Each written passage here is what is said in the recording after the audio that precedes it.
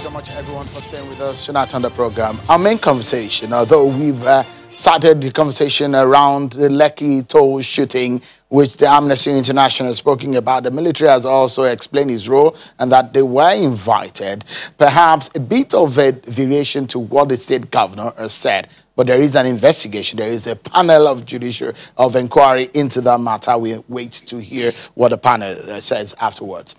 But tonight's conversation is about what has become perhaps a major storm, which began online.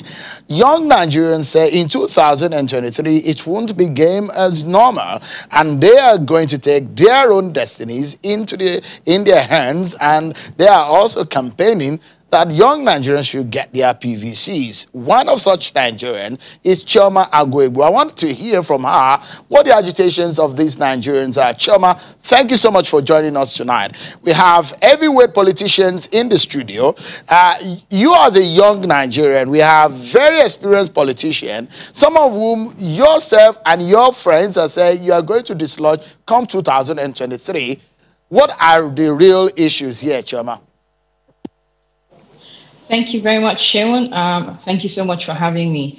I don't know that there's much talk about a dislodgement as there is talk about widening the pool of capacity, competence, and character as far as the leadership of Nigeria is concerned across all levels of governance. So this is, at the presidency, at the Senate, so within the National Assembly, within the state houses of assembly, gubernatorial positions, but also, councillorship positions and local government positions. Also to react very quickly to something that was said earlier, I do not think that what happened at Lekki toll gate can be classed as a mistake. People died.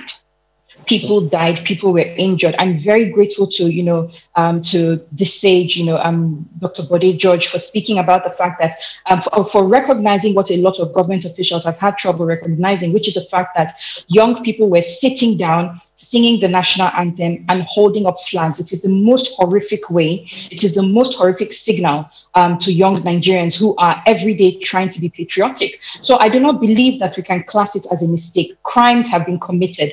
People have lost their lives. As a matter of fact, you cannot look at the bullets all over the toll gate and still call this a mistake. This was an intentional, dastardly act committed by so far unknown people against Nigerian citizens. And we do not only want, these judicial panels, we want an independent panel of inquiry that will look into this and prescribe very heavy sanctions within a reasonable amount of time so that these families can find closure.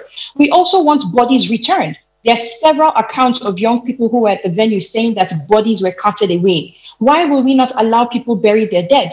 As a matter of fact, and Mr. Bode George mentioned this, he said people watched this on live stream.